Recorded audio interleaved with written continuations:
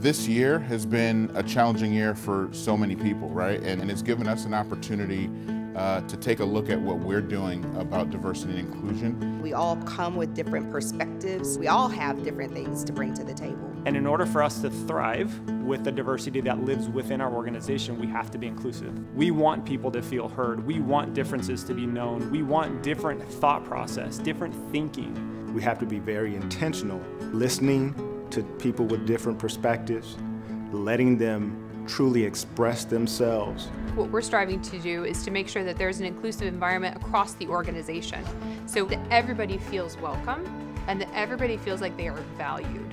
We believe by starting with inclusion, we're starting with the right step forward that actually allows diversity to grow within the organization naturally. As Galderma creates a more inclusive environment, we're also going to be even better in front of our customers. And then that can help us to be even more present and more valuable in our communities where we live and work. And we want to be agents of change. We want to lead that change. We will continue to pull through initiatives through the Diversity and Inclusion Council, and we're going to continue to grow and to develop in inclusion throughout the organization. The word inclusion starts with I. And so what I ask you to do is to step in and to lean into this work and expect that we're going to be an inclusive culture. I am an agent for change. You are too.